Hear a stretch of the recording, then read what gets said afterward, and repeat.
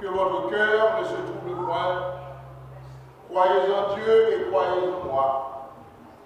Il y a plusieurs demeures dans la maison de mon Père.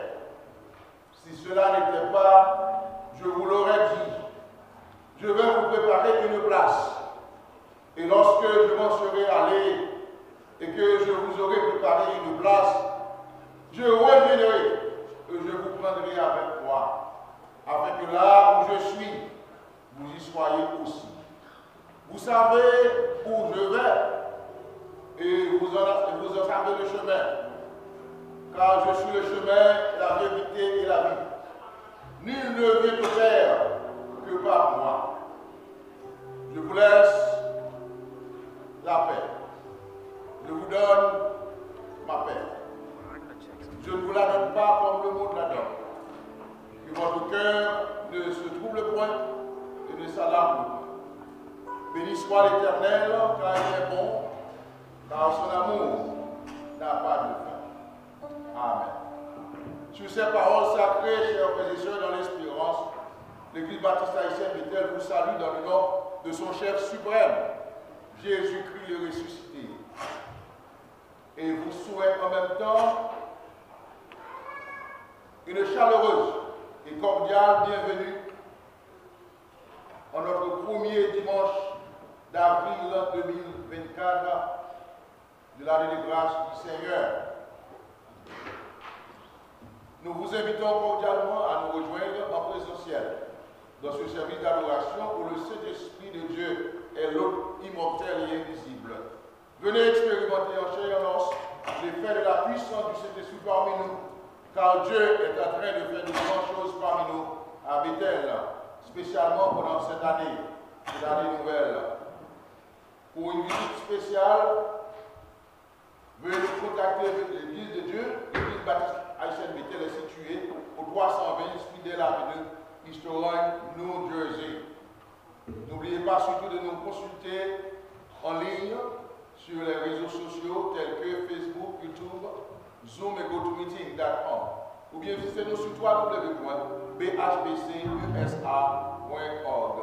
Que le Seigneur, que le Saint-Esprit de Dieu nous embrase et nous purifie de sa puissance transformatrice tout au long de ce culte exclusivement consacré seul à l'Éternel, notre Dieu. Bonne adoration à toutes, bonne adoration à tous, et que le Seigneur vous soit toujours en aide. Amen.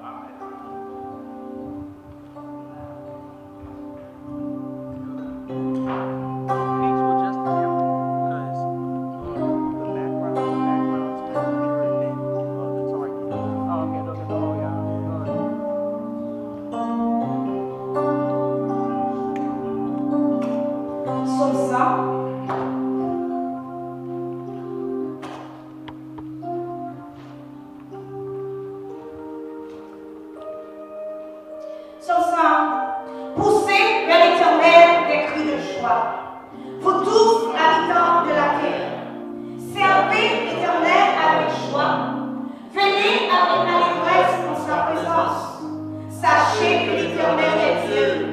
C'est lui qui nous a fait et nous lui rapporte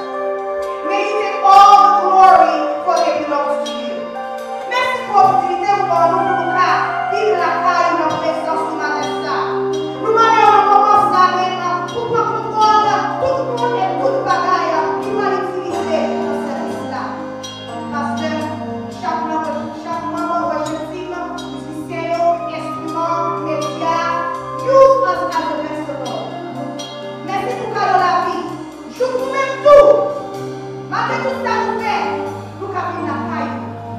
Tout esprit démoniaque qui t'a place ça, qui t'a vu les péchés petits qui ont adoré, chien t'a supposé. N'a demandé, dans le moment ça avec nous, quand tu es sous, c'est pour te placer, à te placer à ma boue. Nous l'avons fait. Nous l'avons fait. Esprit plus fort, esprit à nous, il prend place. Totalement.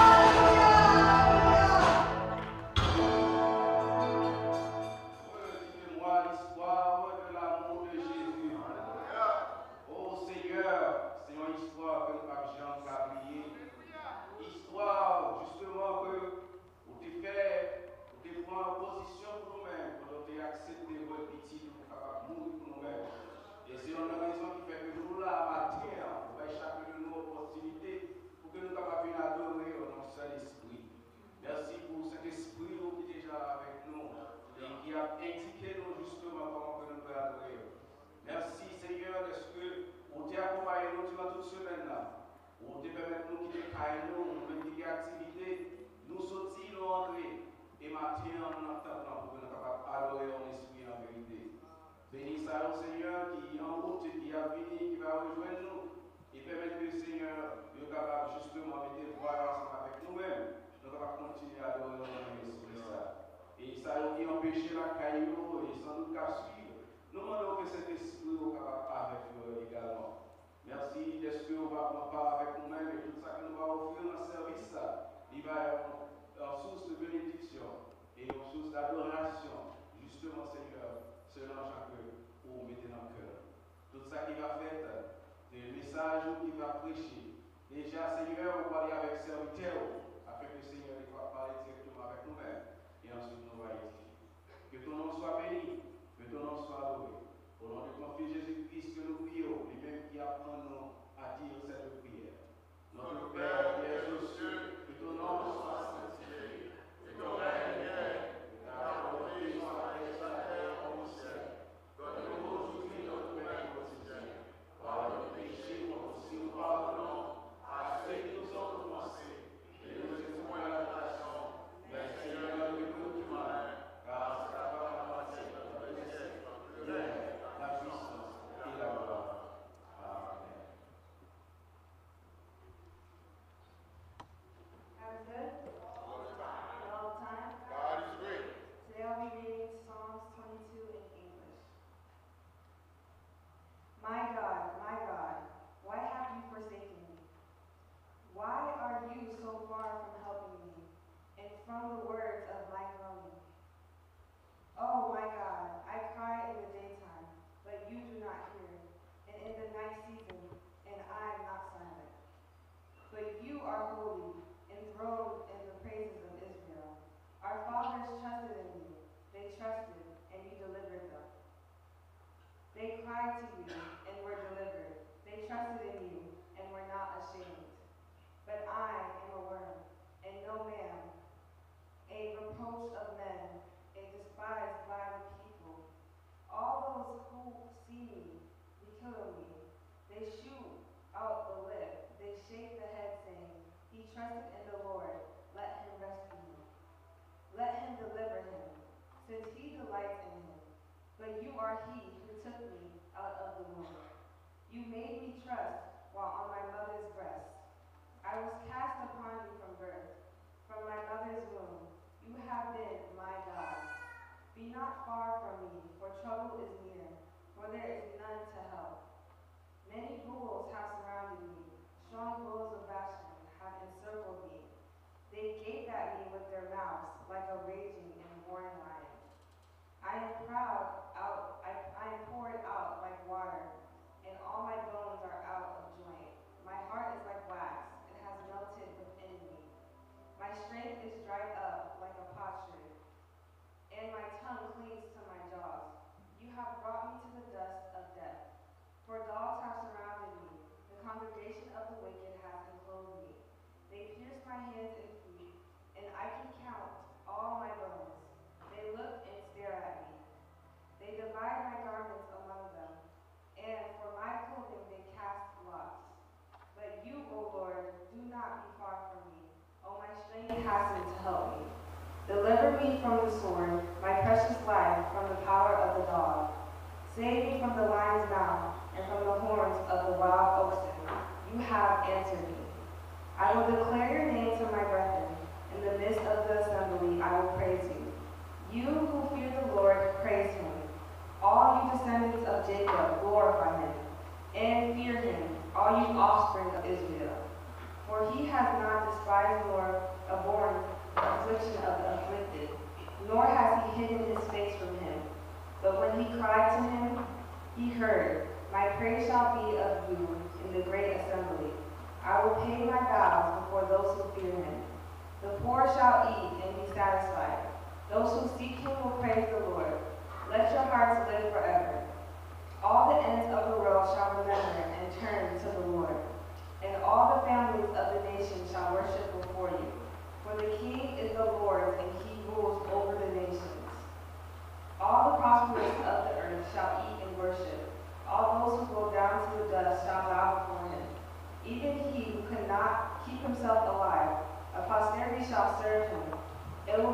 anointed of the Lord to the next generation. They will come and declare his righteousness to a people who will be born. That he has done this. This is the word of the Lord. Thanks be to God. Lisons attentivement le psaume 22. Mon Dieu, pourquoi m'as-tu abandonné et t'éloignes-tu sans me secourir, sans écouter mes plaintes? Mon Dieu, je crie le jour et tu ne réponds pas, la nuit et je n'ai point de repos. Pourtant tu es le Saint, tu sièges au milieu des louanges d'Israël. En toi se confièrent nos pères, ils se confièrent et tu les délivrais. Ils criaient à toi et ils étaient sauvés. Ils se confièrent en toi et ils n'étaient point confus. Et moi, je suis un ver et non un homme, le pauvre des hommes et le méprisé du peuple. Tous ceux qui me voient se moquent de moi. Ils ouvrent la bouche, secouent la tête. Recommande-toi à l'Éternel, l'Éternel le sauvera, il le délivrera puisqu'il l'aime. Oui, tu m'as fait sortir du sein maternel. Tu as mis en sûreté de ma mère. Dès le sein maternel, j'ai été sous ta garde. Dès le ventre de ma mère, tu as été mon Dieu. Ne t'éloigne pas de moi quand la détresse est proche, quand personne ne vient à mon secours. De nombreux taureaux sont autour de moi, des taureaux de la grande. Ils ouvrent contre moi le cœur, semblables au lion qui déchire et rugit. Je suis comme l'eau qui s'écoule, et tous mes os se séparent. Mon cœur est comme la cire, il se fond dans les entrailles. Ma force les sèche comme de l'argile, et ma langue s'attache à mon palais. Tu me réduis à la poussière de la mort. Car ces chiens en moi ne nous lancent pas au haut de moi. Ils ont percé mes mains et mes pieds. Je pourrais compter tous mes os. Eux, ils observent, ils me regardent. Ils se partagent maintenant, ils tirent au sort facile. Et toi, Éternel, ne t'éloigne pas. Toi qui es ma force, viens en hâte à mon secours. Protège mon âme contre les lèvres, ma vie contre le courage des chiens. Sauve-moi de la guerre du lion. Délivre-moi des cordes du buffle. Je publierai ton nom à mes frères, je te célébrerai au milieu de l'assemblée. Vous qui craignez l'Éternel, louez-le. Vous tous, postérité de Jacob, glorifiez-le. Tremblez devant lui, vous tous, postérité d'Israël. Car il a été pris, il est bien, et pour les peines misérables, et il le cache dans sa face, mais il écoute son tribunal. Tu seras dans la grande assemblée l'objet de mes louanges. J'accomplirai mes vœux en présence de ceux qui te craignent. Les malheureux viendront et se rassembleront, ceux qui cherchent l'Éternel se lèveront, que votre cœur vive à toujours. Toutes les extrémités de la terre penseront à l'Éternel et se tourneront vers lui. Toutes les familles des nations se prosterneront devant ta face. Car l'Éternel appartient le règne, il domine sur les nations. Tous les puissants de la terre marcheront et se prosterneront aussi. Devant lui s'inclineront tous ceux qui descendent dans la poussière, ceux qui ne peuvent conserver leur vie. La prospérité de cette loi, on parlera du Seigneur à la génération future. Ensemble. Quand elle viendra, elle annoncera sa justice. Elle annoncera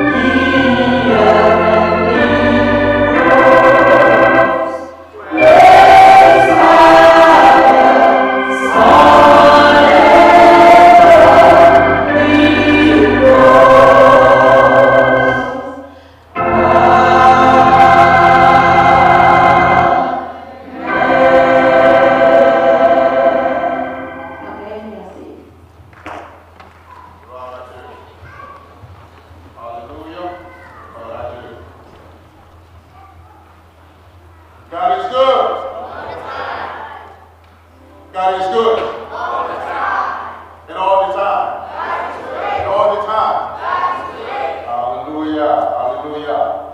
Nous saluons dans le nom de l'église là. Jésus-Christ de Nazareth de ressuscité. Nous saluons dans le nom de l'église là. Jésus-Christ de Nazareth de ressuscité. Nous contents, nous réjouis. Après avoir passé une si belle semaine de Pâques, côté que nous avons célébré la passion, la crucifixion, la mort, la résurrection de notre Seigneur. Il est vivant au siècle des siècles. Amen. Il est vivant. Il est là. Il est là. La mort a perdu sa victoire. La mort a perdu sa victoire. Le tombeau est vaincu au nom de Jésus. Amen. Amen. Amen. Voilà, nous sommes contents de nous voir et surtout nous voir car côté que vous capons Dieu, nous ensemble, nous avons servi, ensemble, nous avons loué mon Dieu, nous avons parlé de gloire. Donc c'est pour ça que nous réunissons. Il y a des myriades d'anges qui sont capables de demander pour la gloire. Mais nous, nous avons une place spéciale dans le royaume. Donc nous demandons merci pour ça. Nous saluons le nom de Jésus, nous nous bienvenus à Bethel. Amen. Voilà. Nous avons des bien-aimés qui viennent, nous citer nous dit nous qui comment faire connaître nous ici. Est-ce que c'est un monde qui est invité? Est-ce que c'est online ou aller? Est-ce que c'est dans YouTube ou aller? Qui ça? Comment on fait connaître nous ici? Amen. Comment on fait connaître l'église baptiste avec cette équipe là? Le demander de nous citer nous. Nous avons avec nous maintenant la sœur Sainte Isidore. Nous avons déjà, elle vient de New York. Il y a deux avec nous la première fois. Sœur Isidore. Where is Isidore? Where are you? Sister Isidore, yes. How did you find out that Bethel exists right here? How did you find out? You have a microphone? Somebody have a microphone? On Google? Okay. Merci Isidore. Parce que tu Google Bethel ou même Bethel. Amen? Donc la carrière, vous pouvez dire, on va dans Google, on va dans Google. I guess it's twice a man. Springdale, our beach store in the US, right? We here. And I know for the mother we talk with you, right? Amen. Merci. Que le Seigneur bénisse nous, ces idoles. Nous avons avec nous le frère Michael Rémy. Amen. Michael, vous bénissez. C'est pas pour la première fois que vous êtes là. Gloire à Dieu. Comment on fait qu'on est béni ici? My grandmother used to come. Huh? My grandmother used to come. Oh, okay. All right. Thank you for visiting Bethel. I hope Bethel becomes your own house again, right? God bless you, brother. Nous avons la famille point du jour. Vania point du jour. Eduardo, Jova, Moïse point du jour. Jocelyne Moïse. Nous avons une famille ça qui est à l'école du matin. On va camper. L'église va la famille point du jour. Parce que c'est déjà salué nous. Mais nous allons plutôt salutation du jour pour c'est toute l'église à saluer. Amen. Famille point du jour. Bienvenue à Bethel. Vous faites venir. Sauter en Haïti. Nous souhaitons bienvenue ici à son famille que nous constituons. Donc, nous voulons ici à notre forme. Que le Seigneur bénisse. Amen. Amen. Gloire à Dieu. Nous avons on c'est le pasteur Ronald, c'est ça? Pasteur Ronald? Amen. Donc, nous sommes cachés dans le pasteur Ronald. Pasteur Ronald, c'est le pasteur Josué. Et présentez-nous, madame Ni, l'église, et Sheila. Donc, l'église a été secrétaire par là, parce que vous avez bienvenue. Parce qu'il y a tellement de choses pour nous voir. Amen. Voilà, je prie. Oh, la famille est là. All right. Merci. Bienvenue à Bethel. Bienvenue à Bethel. C'est la maison de votre père, c'est la maison de votre père. Ok, vous êtes bienvenus ici. Amen. All right, merci. Merci vous. Ok. Nous gagnons Dacius, leader, who's Dacius, James, well, leader James, right? All right. My God, give me one for my money. Merci frère Dacius parce que vous venez. C'est pour la première fois que vous venez ici dans le thème. Nous sommes là déjà. Bon, nous sommes contents pour m'accueillir au bac là. Bon Dieu béni. Merci, nous sommes contents. Nous avons fait whisky Benjamin. Est-ce que vous avez un rapport avec frère Benjamin que nous connaissons, effectivement, dans l'église ici? Frère whisky Benjamin, vous connaissez frère Benjamin? Vous connaissez Benjamin? Non. Ok, bienvenue.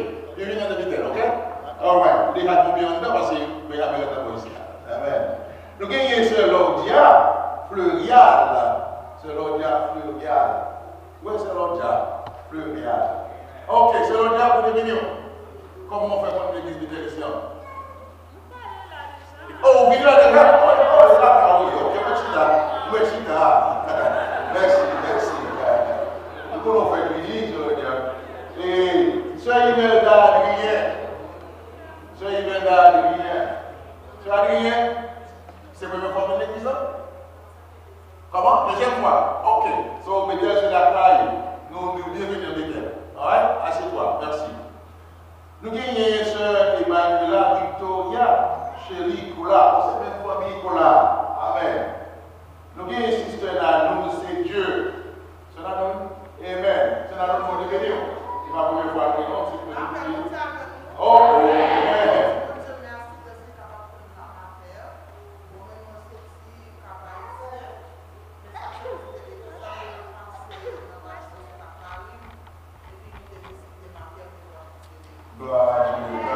Merci, Seigneur.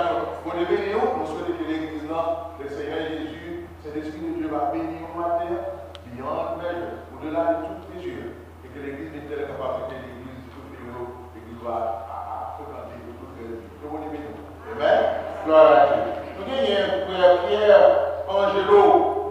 Frère Pierre Angelo. Amen. Frère Pierre, c'est la première fois que l'église peut-être? Deuxième fois. Ok, soit on va aller à l'église. Vous les bénir. Donc, nous souhaitons que nous passions un bon moment dans le Seigneur. Nous sommes contents pour venir adorer ensemble avec nous le matin. Donc, nous commençons à nous présenter nos mots de condoléances à la sœur prophète, nous dit prophète, et son mari Gérald prophète, dans ce semaine qui fait un membre cher en famille. Nous appuyons que le Seigneur est capable de consoler les familles. La famille prophète, c'est vous inviter.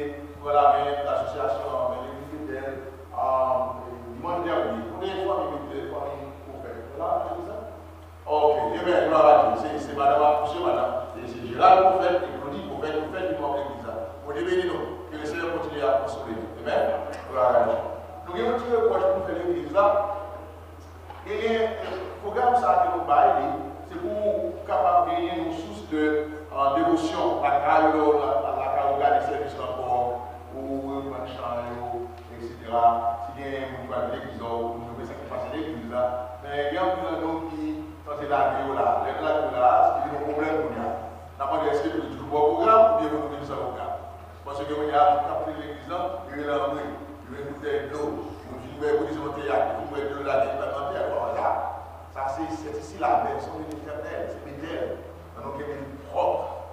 Dans nos québec propre. Donc nous avons souhaité nous capter l'église là, nous avons encore dit pareil. Je m'embarrasse de l'église, parce que je ne sais pas où l'église.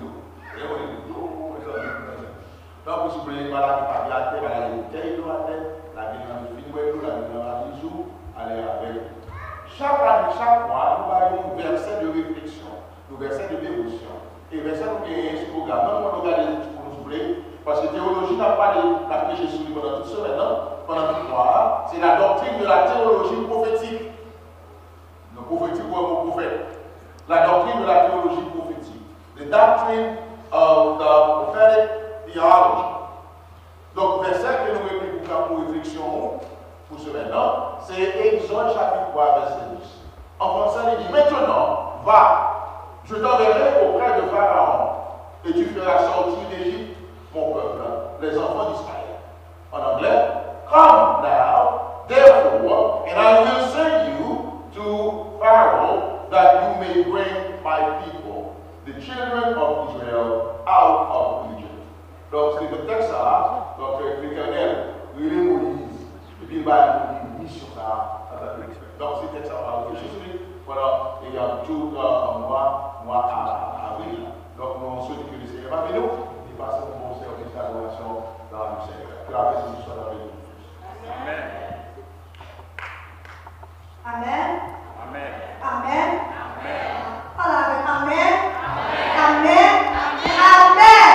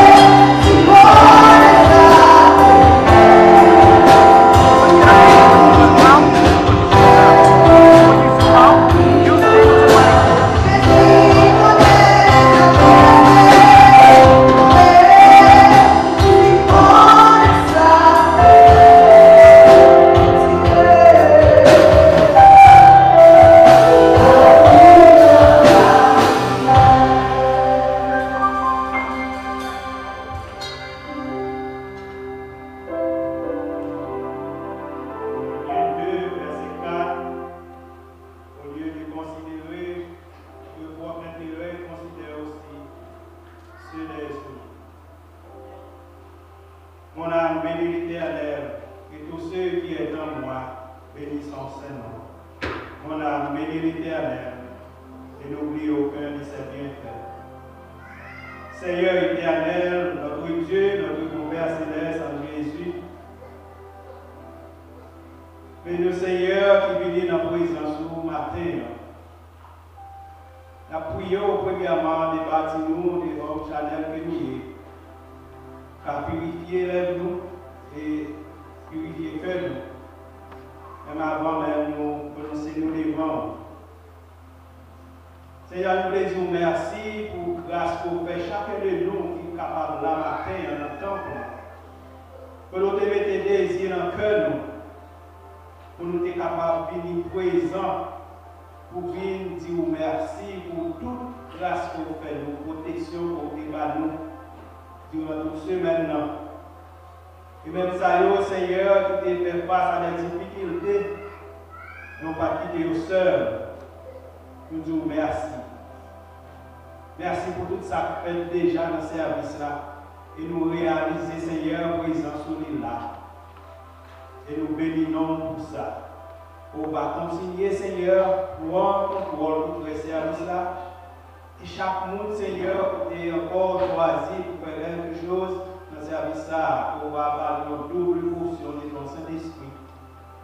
Et Seigneur, ça que nous va dire et fait, à faire sortir les pauvres, nous-mêmes, ça nous croit, ça nous voulait faire passer. Mais c'est ça que vous mettez dans la bouche nous. Fait que c'est ça que nous dit. Et qu'on s'appelle pour Seigneur qui vient, qui sentit assoiffé, qui sentit découragé, qui a cherché un secours dans la main, qui est capable de venir et sortir, Seigneur, quelque chose, capable vraiment de encore notre force, qui est capable de sortir dans le temple là, avoir une double force et une double assurance. Nous sommes réels au présent dans la vie. Nous disons merci Seigneur pour l'église pour placer ma voix ici. Pour nous-mêmes en tant que petits nous. Nous avons un côté pour nous adorer.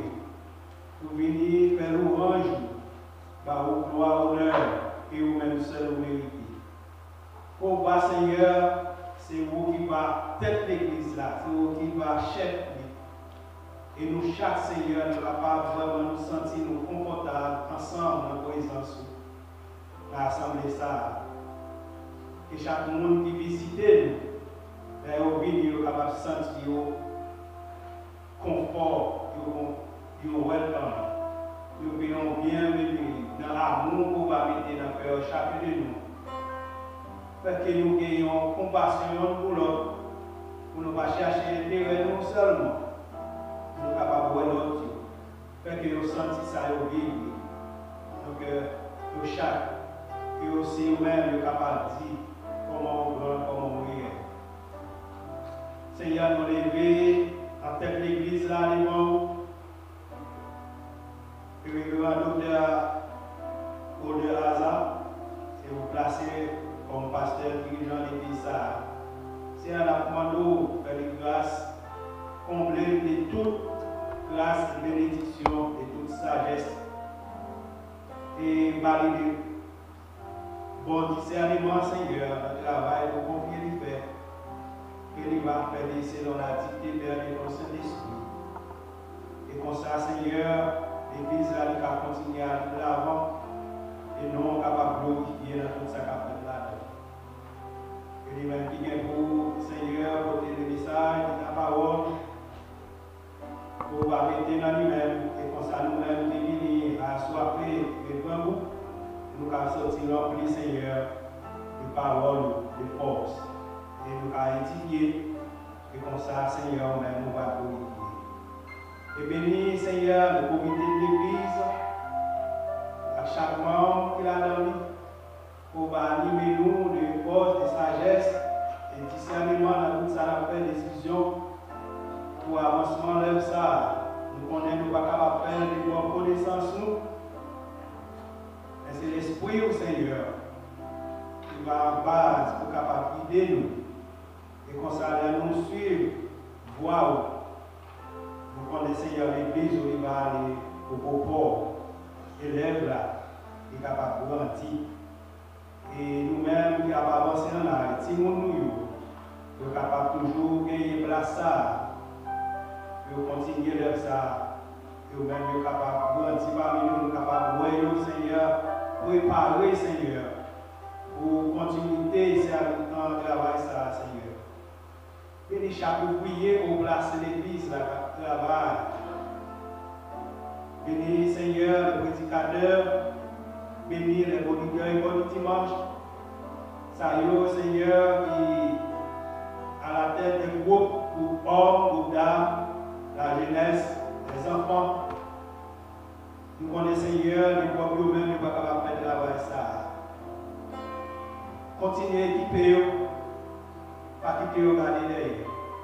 Même là, nous sommes capables de rencontrer les difficultés sous là. Nous connaissons, Seigneur, ça préserve pour nous-mêmes. Ni plus que tout ça. Parce que nous avons ballons, modèle ça, petit ou à vraiment préserver de toute souffrance qu'il était pour. Difficulté que tu as rencontrée, ça va te faire camper pour te dire pas bon pour te quitter ça. Par l'endurance et faire qu'on ait Seigneur qui est sur nous-mêmes. Pour assurer nous, on va jamais délaisser nous. Nous ne pouvons jamais abandonner. Mais nous quitter les yeux, nous fixer sur vous-même. C'est vous qui chef et consommateur pour aller. Prends soin de l'église. Fais provision de toutes sortes, Seigneur. Besoins spirituels, besoins matériels et physiques. Parmi nous, Seigneur, il y a des salauds qui sont malades. Nous demandons, Seigneur, un pitié de nous-mêmes.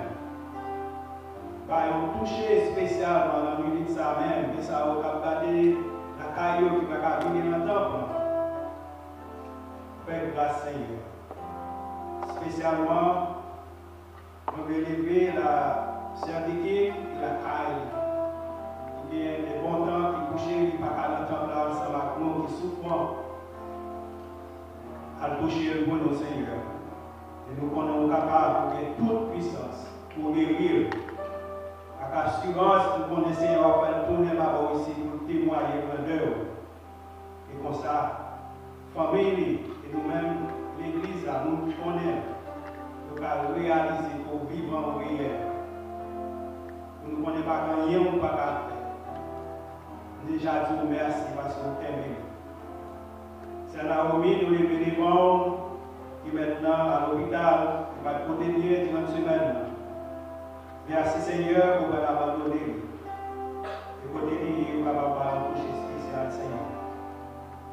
Nous lever la sœur Marlène Limon, continuer à accompagner le frère Whistler, et par nous matin, par protéger aussi. Protéger, Seigneur, nous connaissons la suite service là. Réconforter par force et les familles. Pour cadonner, Seigneur, accompagner, habiller la sœur kilomètre par nord, continuer à toucher le Seigneur. La sœur ecclésiastique dans mes mains, fait grâce à lui-même. Nous remettons chacun de nous, Seigneur, qui va porter bien dans le corps physique là.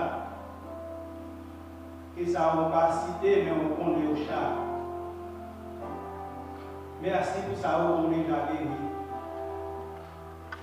Nous nous disons merci pour chaque jour.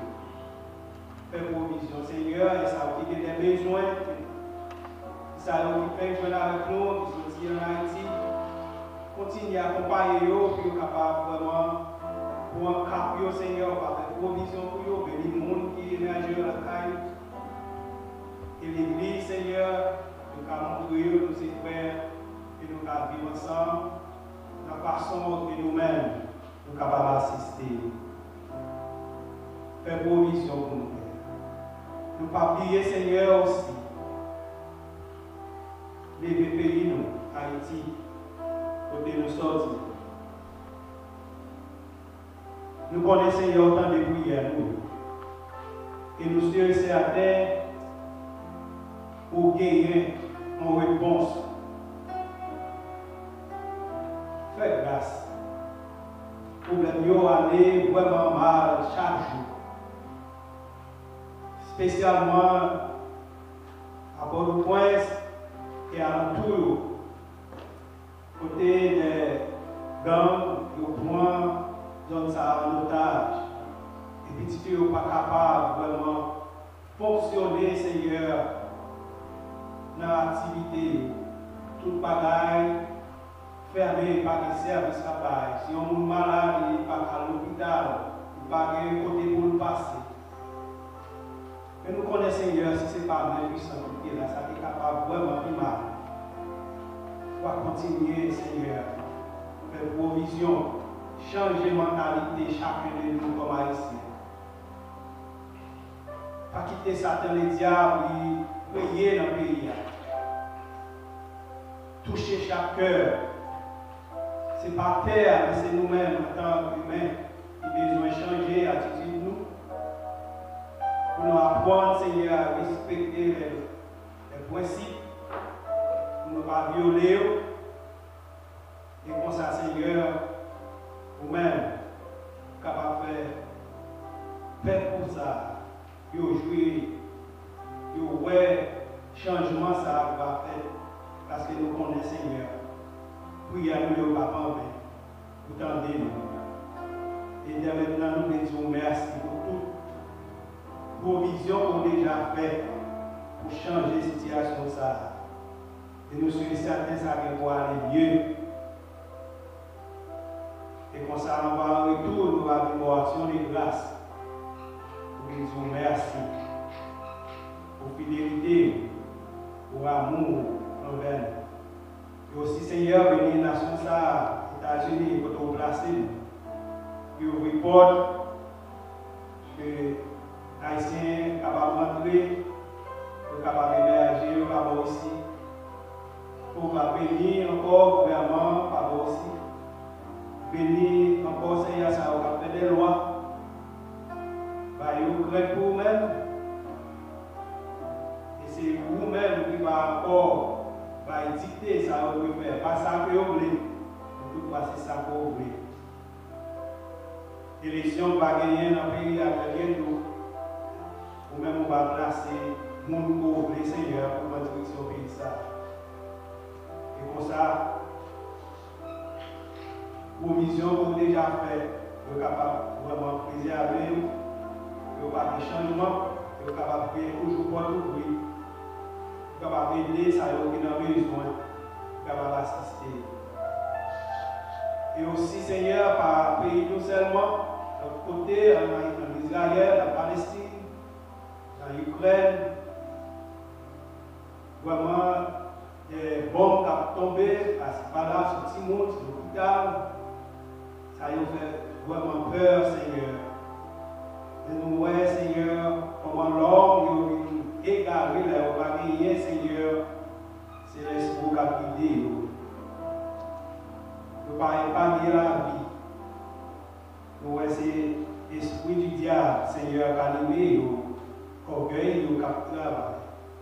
Mais nous connaissons, Seigneur, donc si arrêtez, sachez que je suis Dieu. Vous-même dominer sur toute nation, sur tout le monde, sur tout cœur. Quand vous reconnaissez, c'est vous qui avez toute autorité, qui avez tout pouvoir. Il est au palais, l'éternité en bas. Seigneur, fais-nous grâce. Tendez-nous, accompagnez-nous. Nous ne pouvons pas de l'autre côté pour nous aller, sinon nous même seuls. Parce que nous-mêmes, il va y avoir une limite dans sa cour café. Pour gagner tout pouvoir, toute autorité. Je vous dis merci déjà de ce temps de prière. Et on va descendre prier ça pour arroser les bénédictions. Et comme ça, Seigneur, nous sommes capables de changement ça nous fait parmi nous. On va encore retirer tout ça que nous disons pour. Et ça que nous pas dit, on va ajouter pour nous. C'est là que par le péché, nous prions. Alors Jésus dit tout qui dit au ciel des siècles. Amen.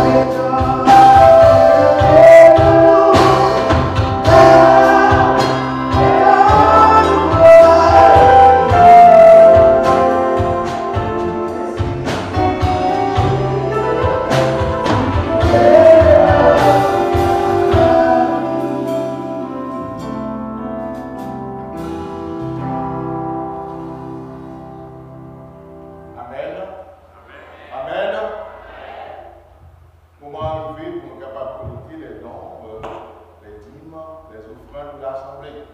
Notre adoration ne serait pas complète si que nous allons venir devant mon Dieu avec une bagarre. Il bat nous déjà. C'est mon Dieu qui bat nous, il va nous battre pour nous battre dans sa salle, pour voir est-ce que nous chichons ou nous ne pas chichons. This is the time to worship the Lord with your purses. This is the time to worship the Lord with your pocketbook. And the Lord loves cheerful givers. This morning, I would like you to give cheerfully. Those of you who have been supporting this ministry here at Bethel, we encourage you to keep supporting us financially. And also spiritually, pray for us. Pray for this vibrant ministry that we have here in this orange. You've been doing that over the years. You've been sending your checks. You've been zelling, cash-upping for us. We really appreciate you guys. And please keep doing that for us. And God will bless you tremendously. Again, let me remind you the number. You can cash out, you can zell your contribution. 973-202-8659. Or you can send a check to 320 Springdale Avenue, East New Jersey, 07017. Or you can go online. You can go online. www.bhbcusa.org. I repeat, www.bhbcusa.org. Please give, because the church has a lot of needs, financial needs. Please, God will bless you. Keep giving to the church of God. And I believe you, God will continue to bless you tremendously. We ask that you do that. Anyway, bye. You know, bye, you want to say bye behind. Let me tell you, okay, we'll keep together. Et si nous ne pouvons pas générer dans l'hôtel, nous allons garder l'électricité dans l'église, nous allons garder chaleur dans l'église, c'est parce que vous voulez nous bailler. Continuez de bailler. Surtout dans la période de taxe, nous toujours dit ça, songez quoi nous allons en plus. Parce que nous avons besoin de 20 pour l'église, l'église a grandi numériquement, spirituellement. Donc numériquement, nous avons besoin de 20 pour accommoder du point de vue de locomotion, pour capable accommoder les niveaux de l'église.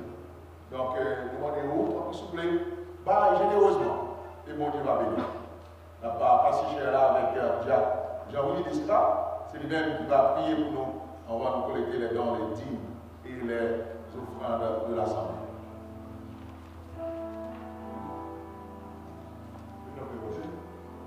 Bon, Papa la financière là, encore une fois, on vous remercie pour vos fidélité, pour vos populations.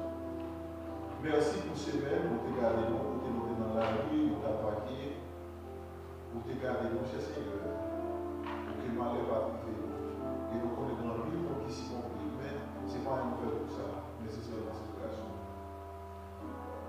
Dans le moment ça, côté nous allons ramasser vos frères, cher Seigneur. Nous connaissons pile dans le même que nous devons travailler. Car on dit pas vivre dans le temps pour aller même vivre matin. Nous devons laisser mon chef. Nous connaissons une portion qui, pour vous, la donne, Seigneur. En même temps, tout nous connaissons pile pour tout qui va être travail. Là, pour nous avoir fait provision de davantage, Seigneur. Dans le moment ça, on connaît que nous besoin. L'église ne va pas marcher sans l'argent, Seigneur. Mais nous connaissons que nous sommes capables, Seigneur. Et dans le moment ça, on est aujourd'hui pour faire le travail. Là, pour nous avoir payé de davantage. Il fait ça pour nous dire là. Tu dis, j'ai Seigneur. Pour nous avoir visité Jésus-Christ qui veut maintenant et à jamais.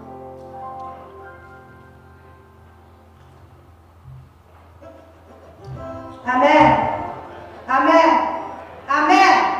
Qu'est-ce qui t'a senti quand tu passais dans le dire? Qu'est-ce qui t'a senti? Donc, il t'a senti à ce truc-là. Est-ce qu'on est bon Dieu même? Amen.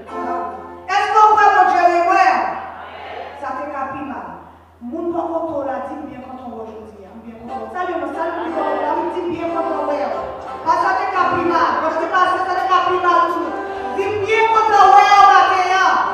C'est au cas, c'est au cas de mon Dieu qui fait matin que nous va pas là. Et l'autre côté qui fait pour nous mourir. Mais nous même nous tous, ça veut dire alléluia.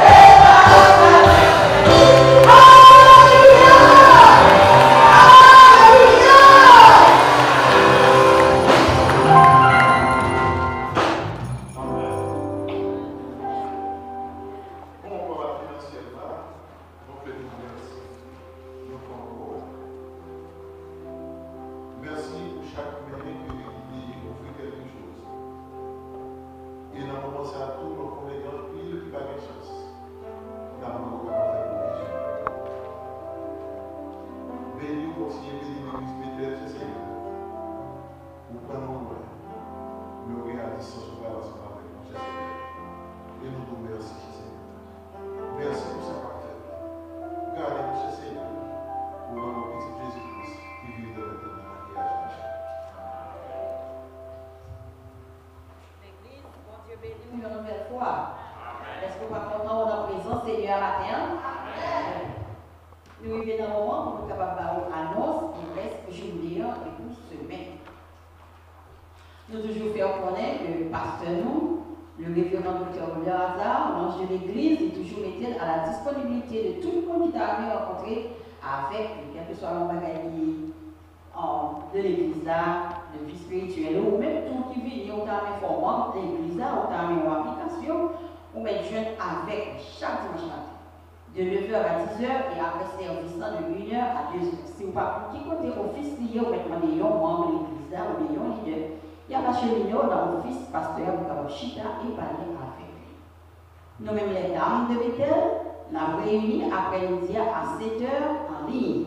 Si on peut faire ça, nous avons invité chaque dimanche après-midi, si pas une contrariété, nous réunissons pour nous discuter des affaires sociales et les affaires spirituelles. Les affaires spirituelles d'abord, les affaires sociales. C'est très intéressant. So, même l'église a dit pour faire ça. Essayez de rentrer par regret pour consacrer. Ou passer avec nous chaque dimanche après-midi à 7h. Et demain, si Dieu veut, qui va 8 avril 2024, on a un service virtuel. Continuer la prière de la foi du centenier qu'a fait le pasteur Fidèle et sœur Nadine Gracia. So, prière, si Dieu veut, la fête la famille Gracia à 7h. Prière ça, il est la prière de la foi du centenier. So, famille ça, nous invitons, si Dieu veut, capable de finir et aider au prier. Mardi qui va 9 avril 2024, comme habituellement, on a une étude biblique, nous, avec le docteur Hazard, le pasteur de l'église, qui fait ça chaque mardi de 7h à 9h. So, nous maintenant, nous sommes capables de rentrer et étudier la Bible ensemble avec nous chaque mardi. Mercredi qui va 10 avril 2024. On a bien membre une prière qui a commencé à 9h, qui a fini à 11h, qui fait entendre l'église la même sous responsabilité sœur Nardine et sœur Evna Déonville. Maman Sayo, ils mettaient ensemble pour être capable de prier pour staff l'école, spécialement pour Timounio, pour qu'on soit capable de prier en sécurité. Et jeudi qui va 11 avril 2024, dans les prières virtuelles et présentielles. C'est la prière de Japet qui fait dans l'église, mais on est capable de suivre tout en ligne. So, nous invitons chaque jour qui fait ça, pour ne pas regretter le moment qui va passer avec. Et vendredi, qui va 12 avril, il y a bien Epic Kids et Epic Youth qui fait par Zoom pour Timounio. Ce n'est pas pour Timounio dans l'église seulement, si vous avez un Timounio, on est petits amis, invité au capable de venir à étudier la Bible, côté en responsabilité ça, en activité ça, c'est responsabilité du docteur Mario Joseph, sœur Caroline Valère et diaconesse Olène Joseph.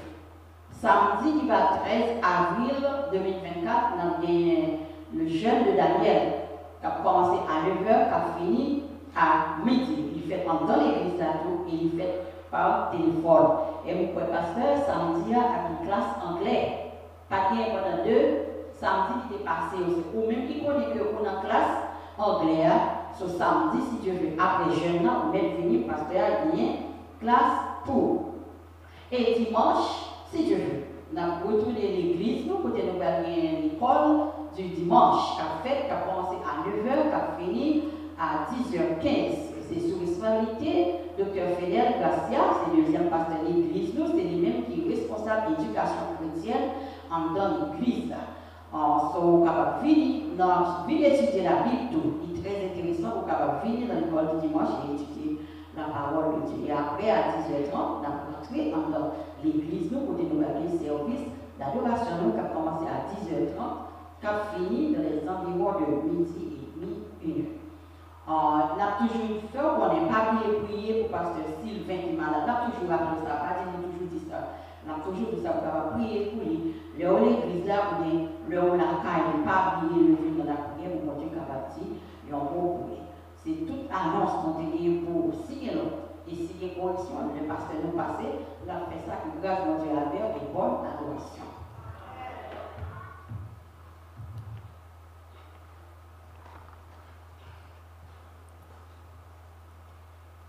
Je vais dans l'église.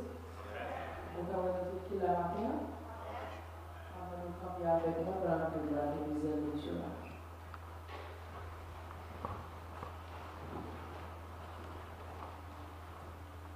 La deuxième lecture de la parole de Dieu qui servira de base à la prédication d'aujourd'hui se fera dans Exode 3, versets 1 à 10. Moïse faisait paître le troupeau de Jéthro, son père, sacrificateur de Madian, et il mena le troupeau derrière le désert et vint à la montagne de Dieu à Horeb. L'ange de l'Éternel lui apparut dans une flamme de feu au milieu d'un buisson. Moïse regarda, et voici le buisson était tout en feu, et le buisson ne se consumait point. Moïse dit, je veux me détourner pour voir quelle est cette grande vision, et pourquoi le buisson ne se consume point. L'Éternel vit que se détournait pour voir, et Dieu l'appela du milieu du buisson, et dit, Moïse, Moïse, et il répondit, me voici.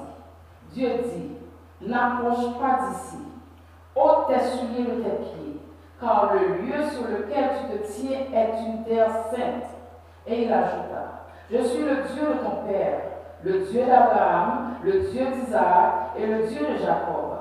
Moïse se cacha le visage, car il craignait de regarder Dieu. L'Éternel dit, j'ai vu la souffrance de mon peuple qui est en Égypte, et j'ai entendu les cris que lui font pousser ses oppresseurs, car je connais ses douleurs. Je suis descendu pour le délivrer de la main des Égyptiens et pour le faire monter de ce pays dans un bon et vaste pays, dans un pays où coule le lait et le miel, dans les lieux qu'habitent les Cananéens, les Estiens, les Amoréens, les Phérésiens, les Éviens et les Jébusiens. Voici, les cris d'Israël sont venus jusqu'à moi, et j'ai vu l'oppression que leur font souffrir les Égyptiens. Maintenant, va, je t'enverrai auprès de Pharaon, et tu feras sortir d'Égypte mon peuple, les enfants d'Israël. Que Dieu, dans son amour, m'ait béni dans toute son intégralité. Cette portion de l'Écriture lue pour la paix et entière édification de nos âmes. Amen. Asseyez-vous. Merci.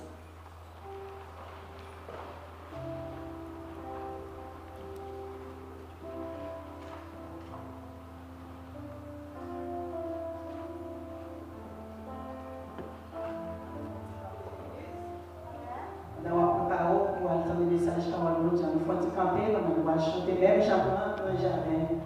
Besoin de l'eau, c'est pour ça.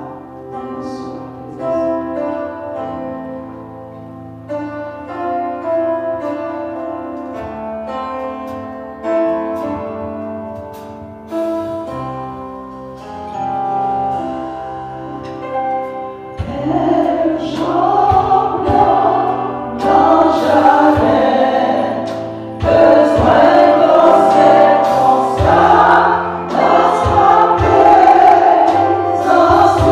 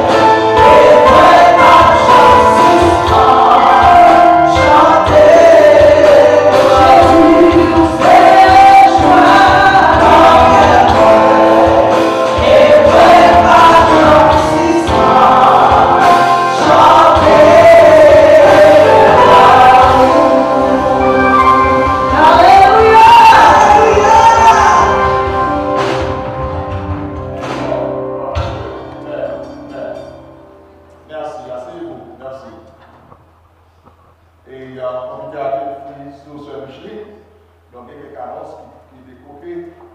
Nous allons aller voir et il y a un compte qu'a fait après l'église, après ce service d'adoration avec les musiciens de l'église, avec aussi worship team et les musiciens. Il a rencontré avec le pasteur Hazard après réunion, juste après, et après service d'adoration. Donc, nous demandons nos capacités sur le parti du worship team, pour ces musiciens de l'église. Nous, juste après service, les vider les lieux et puis nous venons appliquer notre réunion là pour nous garder le pouvoir dans la chambre de la ville. Et deuxièmement, annonce qui va faire pour réunion des membres, la deuxième réunion des membres pour l'année, la bien lieu le dimanche 28 avril 2024. Donc c'est chaque mois, l'église a fait réunion de membres, une réunion d'affaires pour qu'on sait qu'à passer dans l'église. Donc là, ça a fait le 28 avril, dimanche 28 avril 2024. Donc s'il vous plaît, faire plan pour ça, prepare yourself accordingly. We will have a membership meeting that will take place on the 28th of April 2024. Et dernière annonce qui partait, Saint-Michel parler de ça, la classe d'anglais que nous ouvrons dans l'église depuis 16 mars, classe là continuée pour tout le monde qui va tellement maton dans l'anglais, nous avons cherché pour l'église, nous avons cherché faire pour aider. Nous faisons quoi à midi et demi, ou après à midi et demi, nous faisons un jeûne de prière qui commençait à 9h. Donc nous invitons dans le jeûne de prière, parce qu'il ne va pas prendre bien toujours sur une prière. Donc nous invitons à venir dans le jeûne de prière là, et des jeunes là, qui vont rentrer dans la classe. Donc nous avons des professeurs professionnels, nous demandons pour aider, parce que nous sommes tellement occupés, nous ne sommes pas capables d'enseigner. Même si nous commençons quoi, nous commençons, nous avons obligé de nos professeurs, nous qui qualifiés, nous qui ont des licences. Commencer dans l'État, c'est une licence d'État. Donc, le bilan pour c'est bon pour venir dire ah, on ne va pas venir voir ce pour haïtien. Il va pour haïtien, ça haïtien qui travaille blanc. Ok? Là, vous savez, ça haïtien qui travaille blanc. Donc, une licence de poche pour enseigner anglais. Donc, c'est pour ça que vous venez ici pour venir enseigner anglais. Donc, si vous faites venir l'église, vous faites venir aux États-Unis, le programme Biden, anglais, on va faire une convention, vous pouvez venir, venez avec nous, après l'église, on va nous donner. Vous continuez à prendre, parce que ça a terminé le 1er juin, si Dieu veut. La promotion, ça a fini le 1er juin, donc on va le commencer en septembre. Donc, il y a une préparation qu'a fait pour l'église à accommoder nous, parce que ce n'est pas seulement parole de nos barreaux, pas seulement l'évangile de nous mais que nos barreaux moyens socialement pour capable ici aussi aux étages. Donc, nous avons commencé à 9h, classe a commencé à 12h30. Nous avons samedi prochain, ensuite, nous avons une invitation qui fait à nous, à Mitel. C'est l'église baptiste de Salem, qui est dirigée par le général Philippe Prophète, donc, qui est dans nous. Donc, invitez-nous le 28 avril, nous allons aller dans la soirée. C'est un jour des cas fatigants, parce que nous sommes dans les membres, dès que nous allons aller, nous allons prêcher pour nous, ensuite nous allons diriger. Donc, on dit qu'il y a pour l'expérientiel, c'est le même président de l'État, c'est le même qui a coordonné les soirées pour nous. Donc c'est là pour toutes les annonces qu'on va autour, c'est Michel de bon en paix, mon Dieu béni. Amen. Gloire à Dieu. Nous avons une équipe qui était montée, tellement service tellement bon, oubliez mon là. Donc c'est là, après service là, on va passer clamer. Donc nous avons une dignité dans nous, c'est la révérende docteur Anna Porte, c'est l'épouse du feu de Julio Barnabas Laporte. Ici, ça très sage, on regarde là, ça va passer. Faut qu'on peut l'église à voir, on va travailler le Seigneur, chaque fois que vous voyez, quel content. Moi, je suis à côté là, et puis l'église, c'est 46, mais ils sont là avec nous. C'est bien ça. Non, nous-mêmes, là, nous rigolons. C'est qui est cousine, vous connaissez? Puis pas ça. Ok, waouh. Puis moi content, parce que Apollo est passé dans le mi-temps, nous allons voir pour les serres, il passe une bénédiction nous ici. Merci, parce qu'on veut dire. Gloire à Dieu. Chaque fois que nous voyons le docteur Anna Porte, qui est content, comme si il devait passer par rapport. Donc nous sommes contents, chaque fois wow, c'est pas. Et vous l'avez content pour l'homme, parce que vous souvent. Ok? Amen. Gloire à Dieu. Nous gagnons, bienvenue à la famille Joseph, Mario, Roland, Matthew, Andrew, il y a tout un peu comme Florida, ils viennent avec une bombe, des frais. Donc nous disons bienvenue parce que nous méritons ça. Nous sommes tellement travaillés à l'église, nous avons ça pour faire. Donc nous sommes contents de nous semaine pour opposer. Vraiment, nous sommes Roland, Matthew, Andrew, welcome back. Welcome back. Donc we love to see you back. Nous gagnons et ils ont bien aimé qui visiter nous et c'est les frères et nous gagnons frère Alexander hommage, Karina hommage. Nous va présenter comme visiteurs. Pour nous, quand vous avez fait nous, Alexander hommage et ensuite Karina hommage. Voyez. Ok, merci. Merci. C'est pour la première fois que vous êtes. Ok, bienvenue à Bethel. C'est la maison de Dieu. Pour découvrir, par écrire, par cacher, donc là, vous allez ensemble, vous allez prendre les mains. Donc, bienvenue à Bethel. Sur la l'église, pour dire que vous allez déjà, ma bonne frère à moi. Là, c'est bon. Nous avons une réunion tout juste après, réunion parce qu'elle a fait avec Washington, et Dr. Malo nous a fait avec voilà, on va voir le temps qui nous par mois, de façon qu'on va manger dans l'heure et voilà.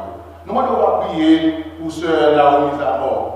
Et David fait nous connaître, il est à l'hôpital, il est hospitalisé, nous allons prier pour lui. Et prier pour ceux qui sont toujours malades.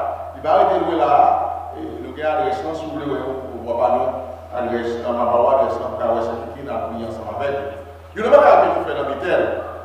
Ce n'est pas dans notre santé nous besoin, même les malades tout. Et nous besoin de nous parce que c'est nous. Donc, les gens qui sont malades de qualité, l'église, chef de Jacques, président de Jacques David, chaque fois que nous allons la scène, à prier avec nous. Si vous avez aimé aller à l'Océanique, ou avec Jacques David, vous allez ensemble avec nous parce que nous allons bénéficier de l'église, et à la scène. Parce que nous avons une minorité parce que nous allons aller à l'église. Nous allons faire ça. Ok? Donc, on va faire ça à la gloire de Dieu. Nous allons prier aussi pour le frère Whistler, qui a un side nerve pain. Nous connaissons quelqu'un qui a même douleur ça. Douleur ça, on s'en va attendre. Il a une douleur qui est très atroce. Et le frère Whistler, nous avons dans le service hier là, nous avons dans le jeune, nous avons dans le service. Yes, hier nous avons Julien, nous avons nous allons prier pour lui, aider lui, alors pour faire la part aussi ça. Nous allons prier pour Maestro. Nous avons Maestro Pedro qui opère matin, nous avons merci, il joue bien. Nous allons sortir Maestro Élisée, voilà, parce que monsieur, il y a tellement maintenant dans la musique, nous allons réaliser si Maestro Élisée, voilà. Mais nous allons avec Maestro Élisée, parce que ça bien. Donc, s'il vous plaît, continuez à prier pour Maestro Élisée. Monsieur, ils vont se sentir très chancelante.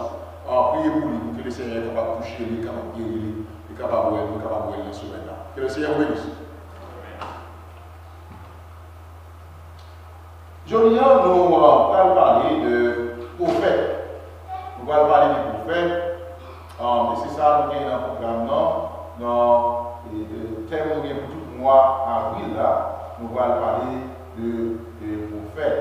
C'est la question du pour nous, c'est Michel, qui lit pour nous avec sa belle voix, sa voix angélique, et avec un accent exceptionnel. Il est sorti pour nous dans Exode chapitre 3, verset 1 à 10. Donc, théologie, n'a pas parlé sur lui, n'a pas prêché sur lui pendant ce semaine. C'est la théologie prophétique. Et le sujet de notre maintenant, c'est l'Éternel Dieu appela Moïse pour une mission prophétique. L'Éternel Dieu appela Moïse pour une mission prophétique. The Lord God called Moses for a prophetic mission. The Lord God called Moses for a prophetic mission. Let us pray. God Almighty, it is good for us to be here at this moment, at this time, in this place. This is your will, not ours. In your infinite wisdom, God, you planned this day from the beginning of the world. That's why the psalmist says, this is the day that the Lord has made. Let us rejoice and be glad in it. Lord, Lord Jesus, be with us at this time as we want to totally depend on you and your wisdom to feed us all with your powerful and salvific word. In Jesus' name we pray. Grand Dieu Jéhovah, nous voici ce matin en ta présence bénie. Pour te remercier et t'adorer en même temps. En toi, nous cherchons un abri sûr et un refuge infranchissable par les hommes méchants. Illumine notre esprit, délie notre langue et sanctifie nos lèvres pour délivrer avec puissance ta parole à ton peuple ce matin.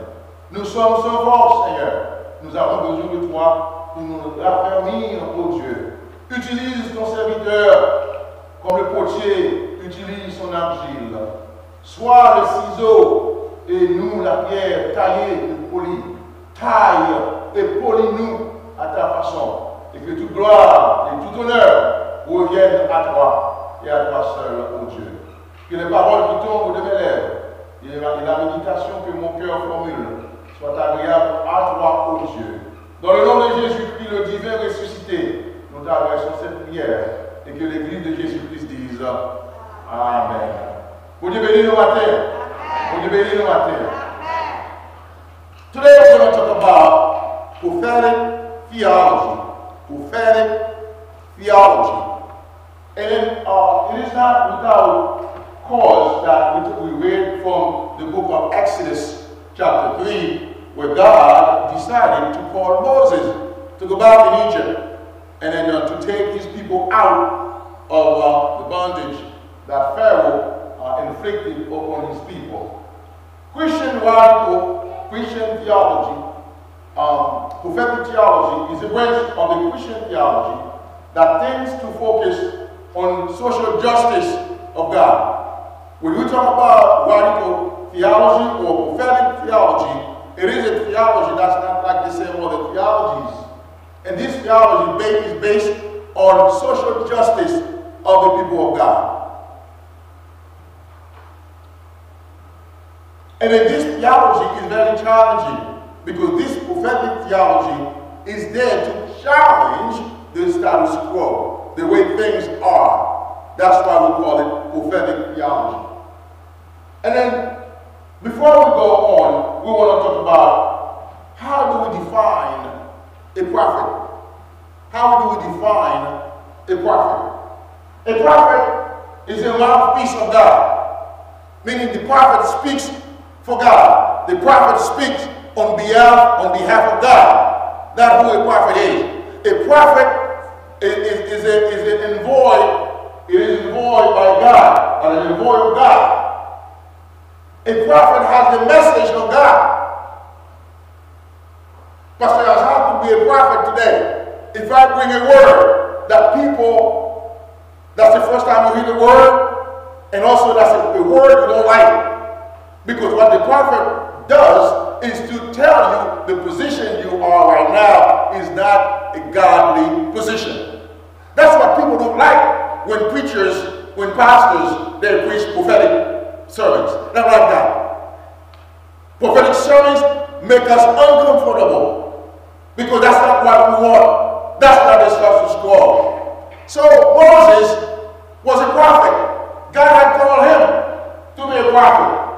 And usually, beloved, prophet, they don't like to be sent by God. Let me say that again. Prophet, they don't like to be sent by God. Because when God sends you, you will present God. And then when God asks you to do something, to say something, you better say exactly what God asks you to say and what to do. I would like to remind you who Moses was. Moses was a child who was found in the middle of the water. He was rescued by the daughter of Pharaoh. He was fed by the Egyptian, by his mother in Egypt. Moses was the greatest statesman, a foreigner, a Jew who was raised in Pharaoh's palace. Moses was a well-off man. He was a diplomat. He was a smart man. God has used Moses so that he can deliver his people out of Egypt. Now, remember what I said. When you are a prophet, you know you got a target on your back. Because you have to go before kings, before royalties, to let them know what God wants them to do. That's not a good thing to do when you are a prophet.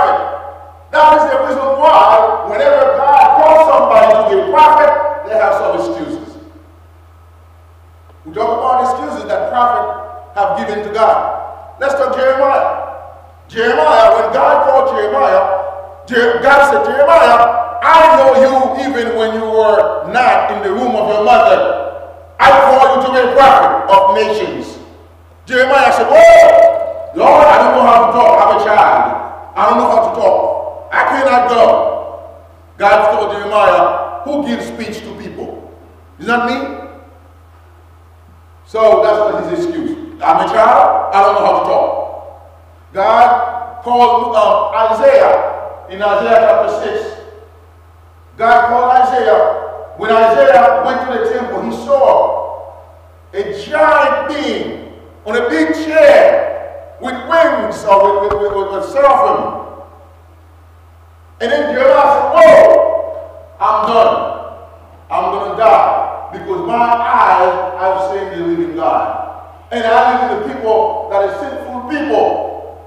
And that's when, you know what happened? The seraphim took a stone and it touched the lips of Isaiah, and Isaiah became pure. And then that's when God said, who will send? Who will go for us? And Isaiah said, here I am, God, send me. Then we talk about prophetic theology. We want to talk about more prophets. More prophets. Let's talk about Nathan. Nathan was a prophet. According to 2 Samuel chapter 12, verse 1 to 13. Nathan went to David, King David, and told King David, there is a man, he has one sheep, and the other doesn't have a lot of sheep. And in the man who has one sheep has a foreigner coming to visit him. He took the man who has only one sheep and killed it and fed the stranger. David said, this man deserves death. Who that man? Said, Nathan said, you are that man. So that was really risky business when you were a prophet. God sent Nathan to say to David, he's a sinner. And David could have cut his head. He could have been beheaded by the king. Because you don't talk to a king, you accuse the king. And even though the king sinned, that's not your business. But God anointed Nathan to go, according to 2 Samuel 12, 1 to 13. Jesus Christ was a radical, a prophetic figure as well.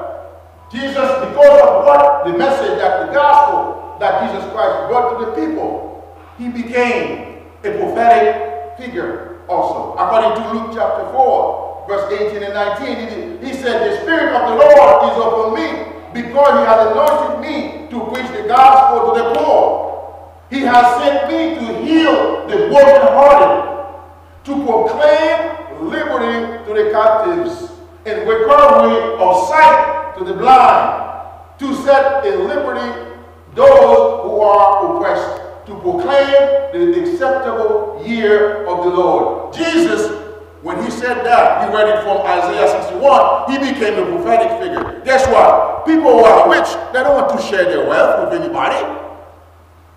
But that's what Jesus Christ said to them. Love your enemy. Whoa, we never done that before. We hate our enemies. We want to kill them.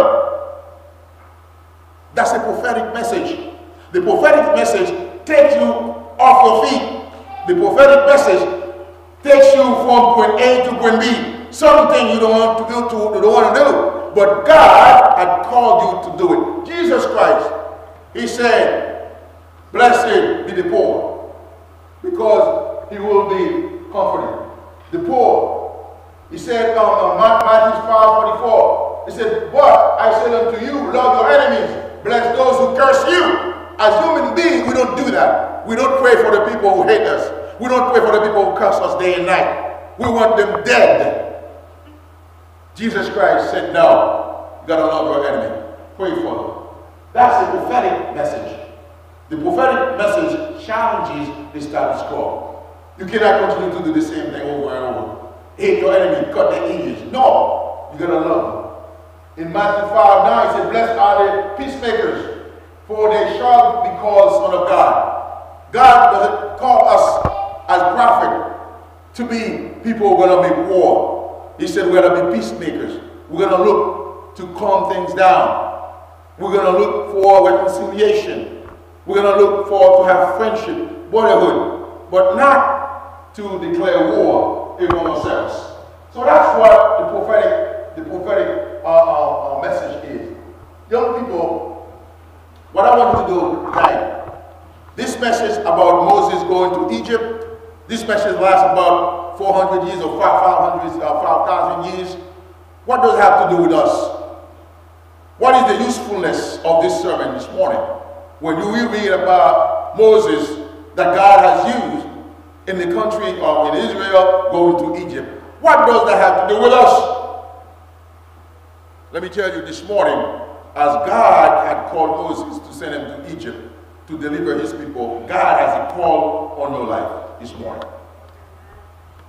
Pastor, I'm a young guy. Jeremiah was a child. God called him, even though he was a child. Pastor, oh no, I don't like to fly. I cannot go to that place that God sent me. Well, listen, you're going to go because God had called you. Young people, you'll be surprised how God's eyes are on you. God's eyes are on you. Don't use your mom and your dad to hide. Oh, I'm not going to go to church because my mom wants me to go. But guess what? God has his focus on you already.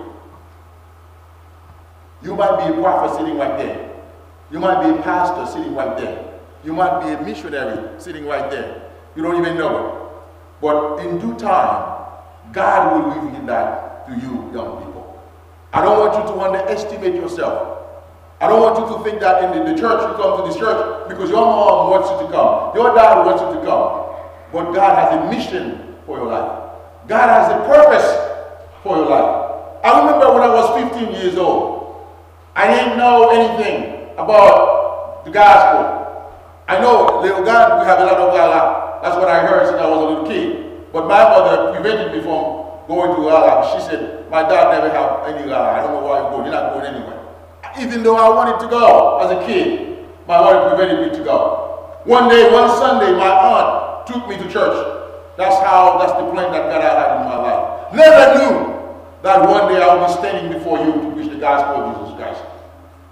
As a young guy going to school, going through my philosophy or secondary classes, I did not want to be a pastor. I did something more valuable. I did something higher than a pastor. I did not think pastor was a big title to have. But God has a plan on my life. And I could not refuse. When God put his seal on you, there's nothing you can do about it. Remember Jonah? He was a prophet also. Jonah was called by God to go to Nineveh. And Jonah refused to go. You know what happened? God sent a fish. He got swallowed by a fish and got vomited into the country that God sent him to go. So you cannot run from God. God will catch you wherever you go. Let me say that again. You cannot run from God because he will catch you wherever you go. I thought I was too important to be a pastor. I said, no, I want to be an engineer. I want to be a lawyer. As a matter of fact, I regret that I never been a lawyer. That's what I want to be. I want to be a lawyer. Not pastor. But God said, no. I'm going to send you into the world to preach the gospel of Jesus Christ. And I got no choice. Beloved, young people this morning, I want you to make yourself available to God's mission. Let me repeat that again. I want you to make yourself available to God's mission, for God's mission. God will need you. This church has to continue. This ministry has to continue. After I die, after your dad dies, your mom dies, who's going to take over? God will use you in a mighty way. You won't even imagine how big you're going to be. In this country, when I'm in this country, when my mother talked to the people in Haiti, a lot of people that I know, they passed away, they died. A lot of young people I went to school with, they passed away, they died. Some of them in an accident, they shot them, they died. And then every time I hear those, I say, God, thank you. Thank you, because that's the road you put in front of me, the church, the gospel of Jesus Christ. Who knew I would have been there? But God had called me, and God has made better use of my life. And that's why God made better use of your life. And young people, be ready because God has a plan. God has a calling on your life. Just pray day and night. And guess what? The plan of God will be revealed into your life. May God bless you. Nous voulons parler matin de la mission prophétique de Moïse. Un homme de Dieu a choisi dès sa naissance. Et nous connaissons l'histoire bien, comment Moïse est arrivé, sauvé pour des petits pharaons, tuer Moïse dans le gros rivière, il prend la lavelle, il cherche une nourrisseuse qui c'est maman Moïse encore, et nous connaissons ce qui s'est passé. Moïse a créé en Égypte, Moïse commet un meurtre. Il commet un meurtre en Égypte, là, tous les Égyptiens qui tapent bataille avec un Égyptien qui a bataille avec un Juif. Il tue les Égyptiens, caché dans la salle, et puis il courit là. Mais Moïse qui prend l'Afrique, qui partit. Moïse partit, il allait, parce qu'il connaissait pas, connaît que la bataille qu'a fait entre Hébreux avec les Égyptiens, ou tous les Égyptiens, par conséquent, pour son ennemi. Moïse même va courir.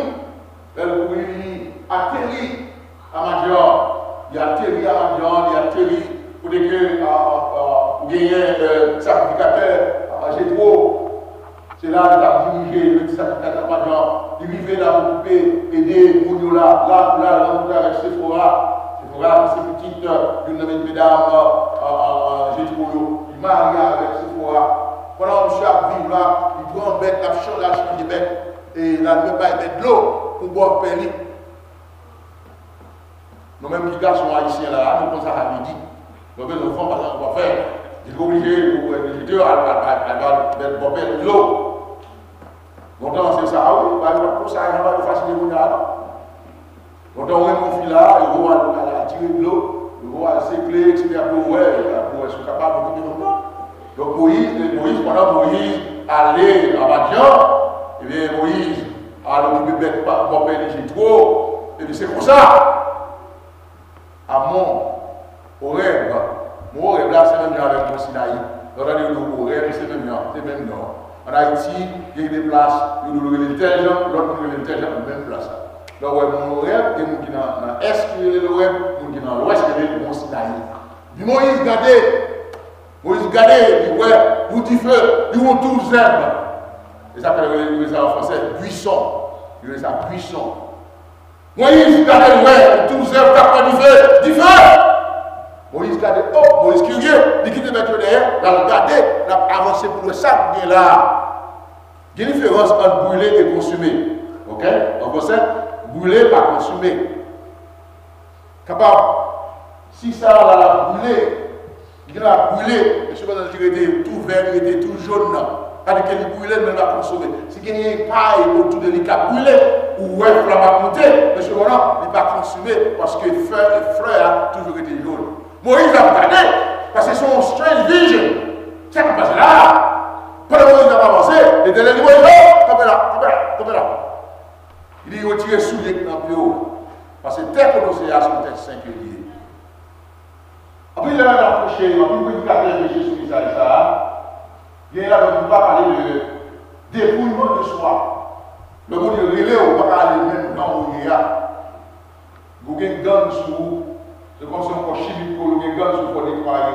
Il dit, Moïse, je vais sur le roche qui était comme là, c'était singulier. Parce qu'on y a là, l'Éternel va parler avec Moïse. Derrière Moïse, nous avons écrit quoi pour un cap souffrir en Égypte. Qui est pharaon souffrir, il a souffert pendant 400 ans, il a souffert en Égypte. Nous allons pour aller chercher comme ça, mettre le dehors. Ah, ça on l'a dit avant. Mais Moïse, il y a un bon crime qu'il commet en Égypte. Maintenant, mais l'Éternel, Moïse, il va dire pas. Moïse, il va répéter la voix de Moïse. Il a cherché Moïse, Pharaon a cherché Moïse. Moïse paraît. Il va mettre son doute qui excuse Moïse, il va dire. Il dit, oh, Seigneur, il va dire, il ne fait pas comme ça. D'ailleurs, l'engagement n'est pas facile.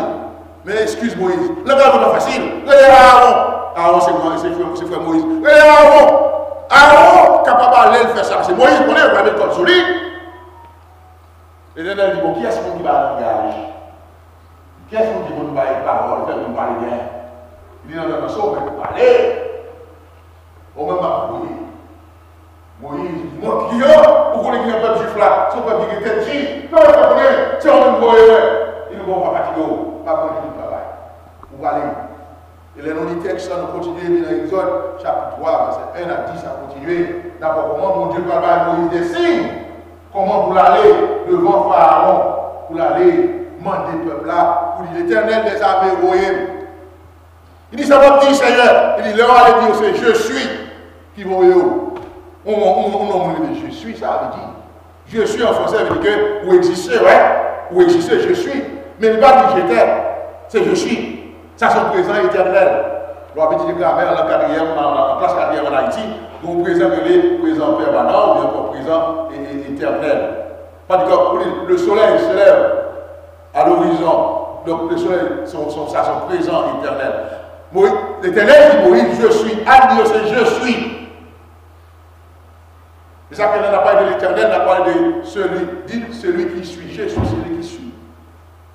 Donc Moïse allait. Nous connaissons pas ça bien, nous connaissons ça qui passe en Égypte. Le pharaon fait rebelle, combien de plaies, les 10 plaies d'Égypte tombaient comme punition. Pour Moïse capable de bailler, et pour Pharaon capable de bailler Moïse comme ça, pour l'aller ensemble avec. Maintenant, you know that I'm dying, et dit c'est l'importance d'un prophète. L'importance d'un prophète.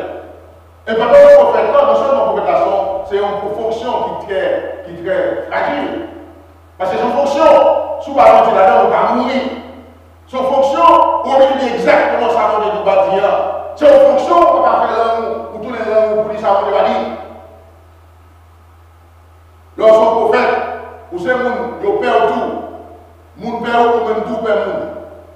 Parce que les bonnes bagailles, les bouffines, comme Israël, dans la période, ça a donné pour prophétie Bali, il y a vu un péché, il y a une idolâtrie, là, ton Dieu.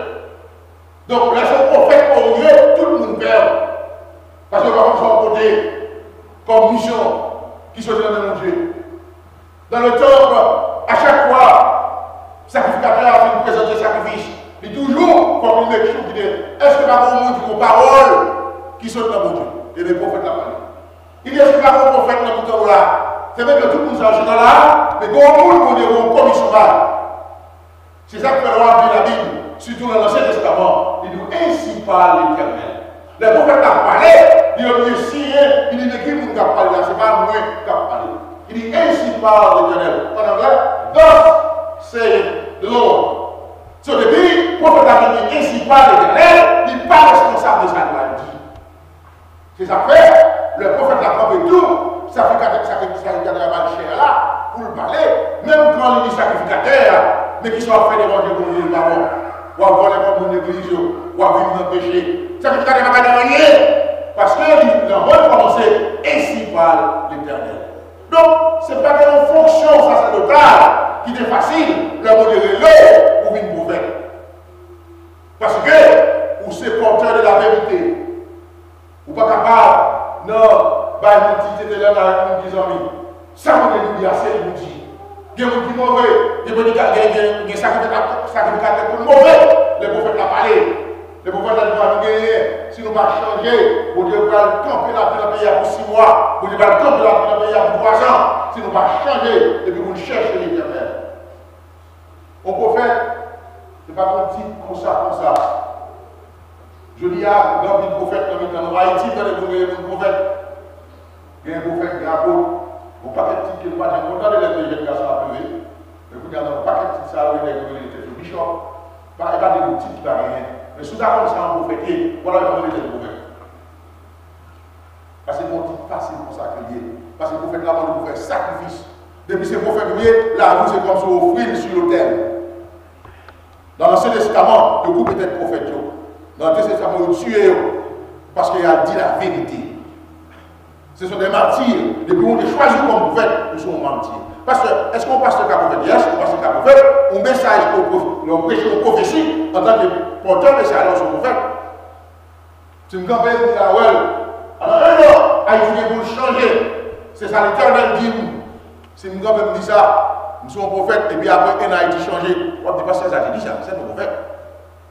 En un an, Haïti, moi je dis ça pour le faire. En un an, Haïti va changer. Toute bonne zone de drogue pour convertir. Puis il y a une liberté. c'est un message prophétique. Si ça fait dans un an. Mais cependant, si on dit ça tout, ça va arriver.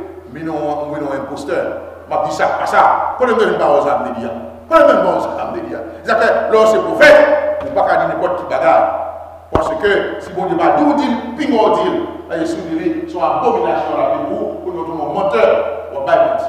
On a dit qu'il n'y a pas d'eau dans l'église, il n'y a pas de monteur, pas rien. On nous va toute qualité, par exemple, et Haïti, Jésus-Christ va venir. Jésus va venir dans 1 an, Jésus va venir dans 2 ans, Jésus va venir dans 3 ans. C'est mon diable, c'est pas mon Dieu qui dit ça. Nous allons regarder bien comment mon Dieu lui fait appel à Moïse pour délivrer le peuple, les enfants d'Israël qui étaient dans l'esclavage.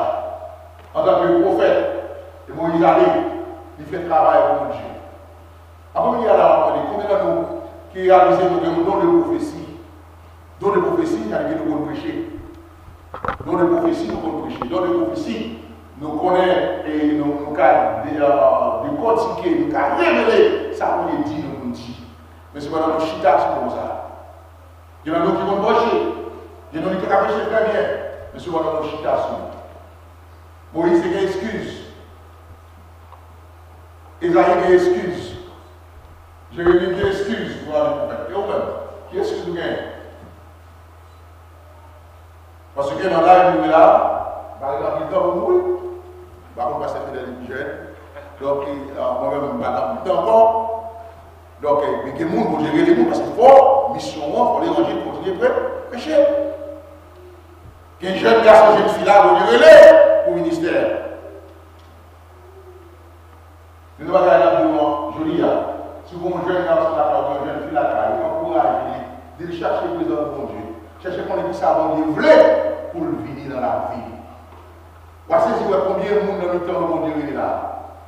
Comme prophète, comme prophétesse, comme pasteur, comme évangéliste.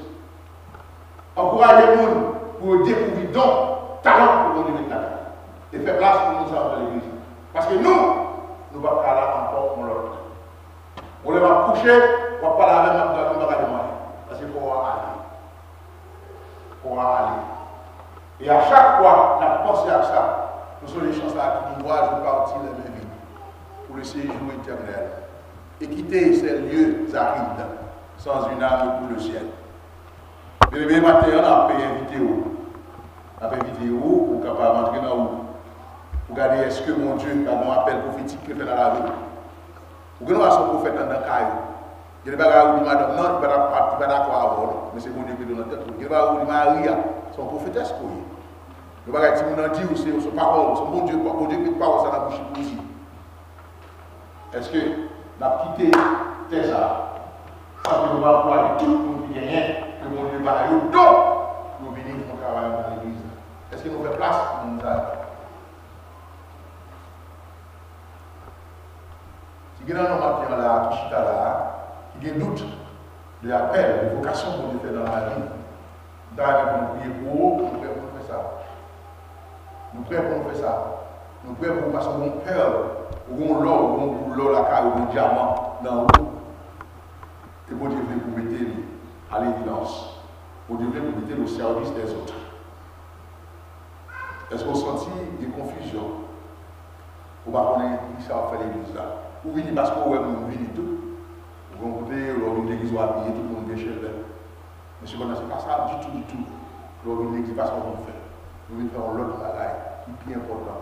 Nous venons chercher la présence de Dieu, nous venons communier en tant que frères et sœurs.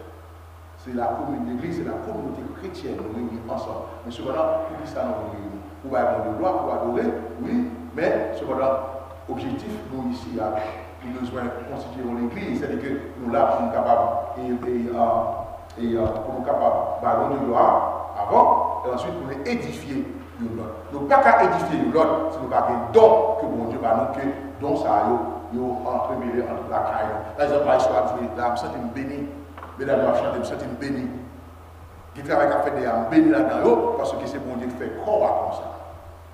Mais cependant, nous faisons nous mal, dès que nous gagnons don la caille, nous gagnons talent que nous mettre la caille pour l'église de Dieu, et puis nous cacher. Il y a des gens qui ont des prophéties, c'est-à-dire que quelqu'un qui peut prêcher là, on cache ou parler du pour prêcher. 5 000 ans, 5 000 ans passé déjà, après Moïse est arrivé. Et je dis, après ça, on va aller dire.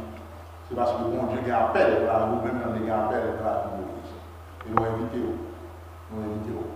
Moi, les Seigneur, ça vous fait. Qui position dans l'église. Qui ça vous fait. Montrez-nous qui vous fait. Montrez-nous, Seigneur, montrez-nous qui sont obligés de faire dans la vie. Parce que pas que Michel à l'église, pour que l'église soit sauvée, pas ça pour sauver Michel à l'église là. Il va venir l'église pour sauver. Sauvé par la grâce, mais nous sauvé par la grâce qu'il va avoir fait pour capable satisfaire mon Dieu et en même temps pour capable édifier les frères et sœurs qui sont en avec nous. Donc nous, maintenant, parler en l'Orient de la prophétie de Moïse, le serviteur de l'Éternel. Donc vous-même, est-ce que vous Moïse qui est là? Donc nous avons souhaité que vous priez mon Dieu, vous réfléchissez et discernez le temps pour révéler exactement moi qui est caché. Et pour ça, on va pas mener nos services. Que l'on soit ainsi pour vous et que l'Esprit vous bénisse.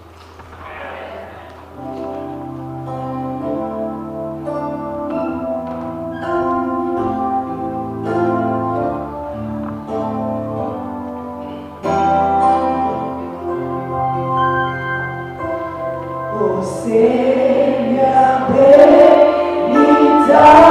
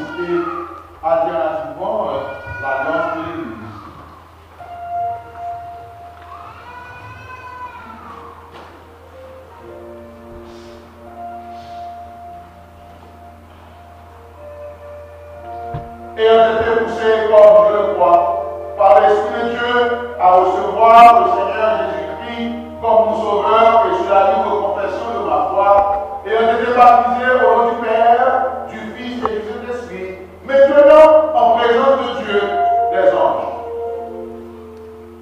Et cette assemblée, solennellement et joyeusement, je veux prendre l'engagement personnel suivant conformément du corps de Christ.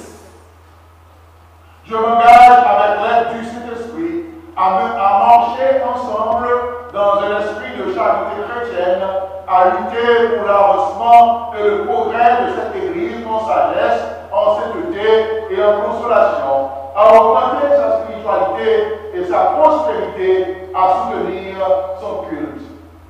Cette ordonnance sacrée et cette doctrine a contribué régulièrement au ministère et à la propagation de l'évangile à travers le monde, aussi bien qu'aux chrétiens de cette Église. Je m'engage aussi à maintenir le culte de famille et la prière en secret, à élever chrétiennement mes enfants, à travailler au salut de mes parents et de mes voisins, à marcher avec circonspection dans le monde.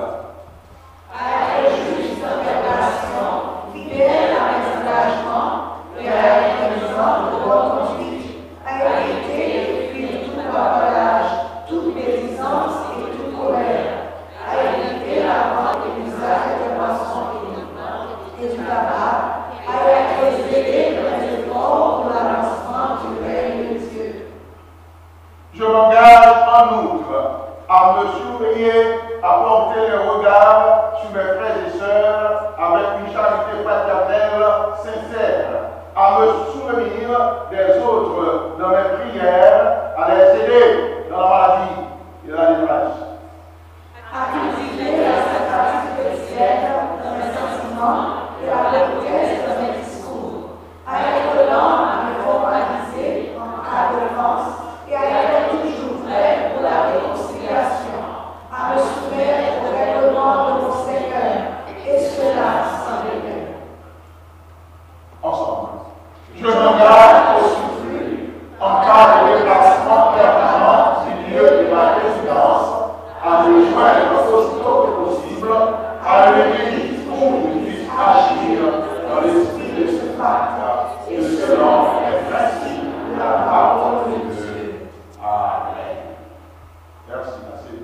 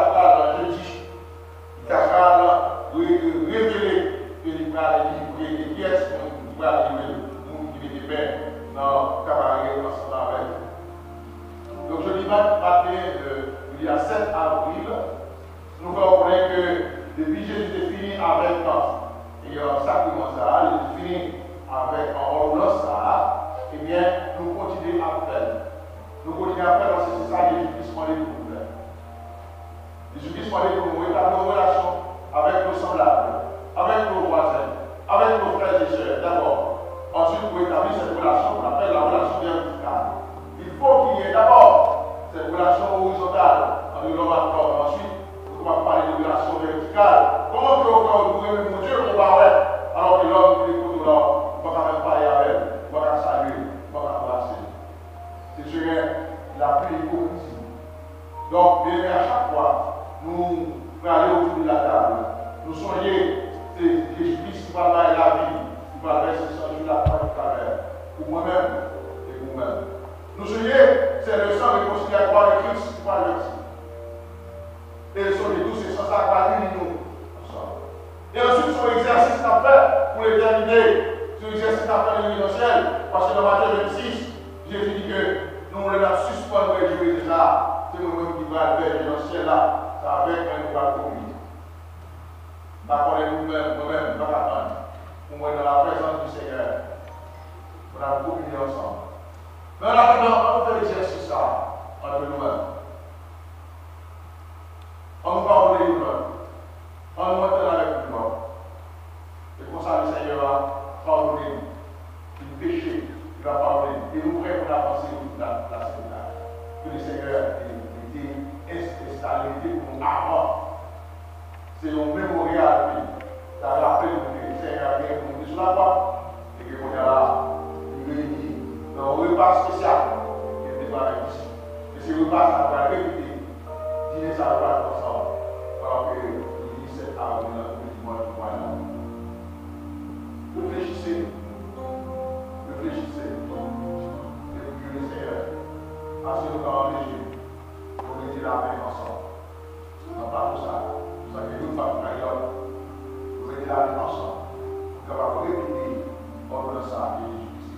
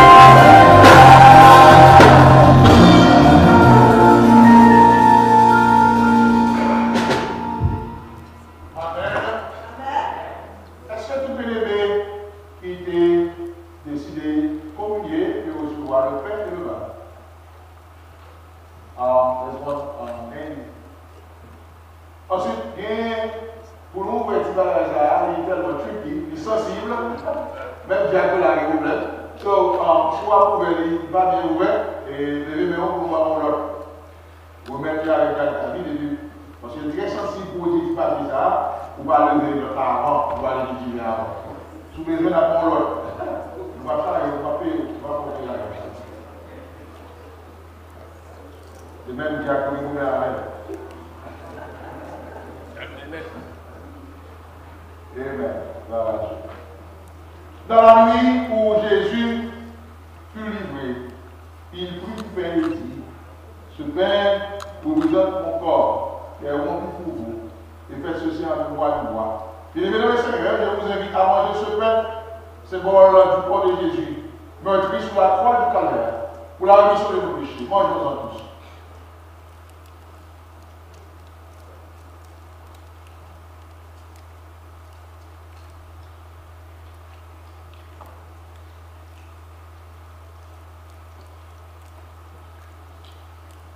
Le même après avoir soupé, Jésus prit la coupe et dit, cette coupe est la nouvelle alliance en mon sang, prenez et buvez.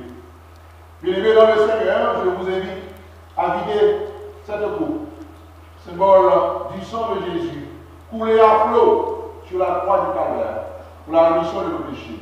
Buvons-en tous.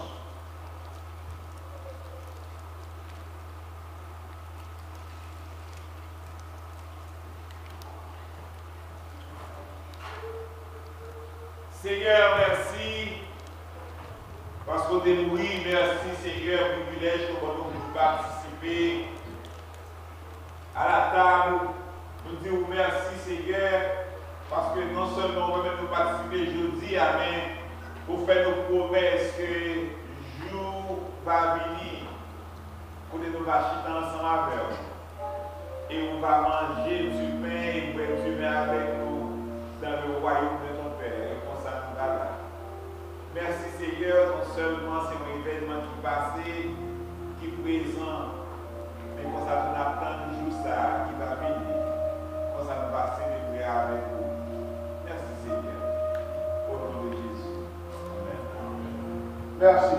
Nous, pas faire de offrande, mais chaque scène, nous faisons notre offrande pour nous capables d'aider les nécessiteux, les missionnaires qui est partis à travers le monde. Et bien, nous faisons une offrande spéciale. S'il vous plaît, soyez généreux et allez dans vos super fonds pour contribuer, pour aider les autres, pour prêcher l'évangile à travers le monde. Que le Seigneur vous bénisse. Amen. Amen. Amen. Vous pas content de la jodia? Nous pas content. Qui est-ce qui est content de notre Saint à jodia? Nous avons dit que nous avons chanté 28 heures dans la nuit. J'ai trouvé Jésus admirable, le Dieu pour le prince de paix, qui vient dans ce monde qui parle seul.